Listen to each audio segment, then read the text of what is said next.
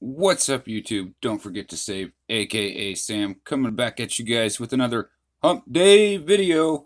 And today we're continuing on with our Friday the 13th as reviews, as you can see. And so I'm just going to jump right into it. But before I do, don't forget to like my videos if you like my content. Comment, let me know your thoughts in the comment section down below. Hit that subscribe button and the notification bell so you guys get stuff like this when it happens, when it drops. So Friday the 13th, Part 6, Jason Lives. So we went from the final chapter to a new beginning to now we're back with Jason Lives. So the release date was August the 1st, 1986, and it was directed by Tom McLoughlin. Fun fact about Tom McLoughlin, two facts. One, he meant for Elias Voorhees, Jason's father, to be at the end of this movie, and it never made it to screen. Also, he actually had I heard he had a script for a Friday the 13th movie during the lawsuit. I don't know where that's at or what's going on, but I think he did a bang up job. Part 6 is a fan favorite, and I can see why. It's a fun movie to watch, guys. It's got the dark humor and all that kind of stuff in it. But before I get too off topic here, this continues the Tommy Jarvis story. Tom Matthews plays Tommy Jarvis in this one. Jennifer Cook plays Megan Garris. That's the sheriff's daughter and the love interest of Tommy Jarvis. We also get C.J. Graham as Jason in this one. And, C.J. Graham actually, I liked his Jason character the best, I think. I know that's an unpopular opinion, but I do like C.J. Graham's Jason. Former Marine, by the way. Shout out to Jay Thompson, so he ought to like C.J. Graham. In the paintball scene, Dan Bradley was actually Jason for that. And the paintball scene has one of my favorite kills. It's the triple decapitation kill. Of course, they made him cut that most of the best part of that out, but it's still a fun kill.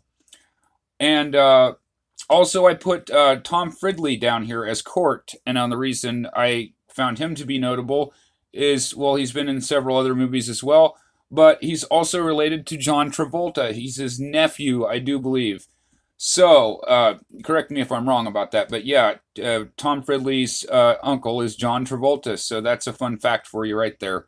So basically the plot of Friday the 13th Part 6 is Tommy Jarvis gets out of the mental ward and he wants to get some closure, so he decides to go dig up the body of Jason Voorhees to make sure he's actually dead. Like I said, he went kind of crazy after, Part 5 and everything. So, he goes there, he takes this metal pole, he starts stabbing Jason once he gets him dug up, and it's during a thunderstorm, so lightning hits the rod while it's in him, and we have a Frankenstein revival of Jason Voorhees. Now, what's interesting about this plot element is, one, in the setting, it happens on Friday the 13th in the movie. And also, it's the first time Jason Voorhees is actually a supernatural killer. Because if you remember back in Part 4, he could still be hurt. He could still be stopped. And, well, in Part 6, he's completely supernatural. He's totally more powerful. He's damn near unkillable. So, that's the difference. This is the first one that was like that. So I'll leave it there, but definitely check out if you guys haven't, or rewatch it. Like I said, if you guys have already seen these, rewatch them. They're definitely worth a rewatch, especially Part 6. I believe they're all worth a rewatch. But I've had fun with this, guys. So with all that said, yeah, definitely give Friday the 13th Part 6 a watch. Tomorrow, we talk about Part 7, yes. And we finally get to talk about Kane Hodder. I've been doing these reviews for 2 weeks now, and I just now got to Part 7 and Kane Hodder. Like, he thinks he was the only Jason there was. Well, guess what? There was a whole bunch of other Jasons before him. So anyway, with all that said, guys, if you liked the video, drop a like. Hit me with a comment. Let me know your thoughts. Subscribe if you haven't. Until tomorrow, love your hobby. Well, actually, no, I don't. Tomorrow is the live stream. Friday, we'll have to do the, Friday, we'll have to do the movie review. Tomorrow we'll be doing the live stream at 7 p.m. Central Standard Time, going through some vintage comics and talking some horror. So anyway, till tomorrow, guys. Peace.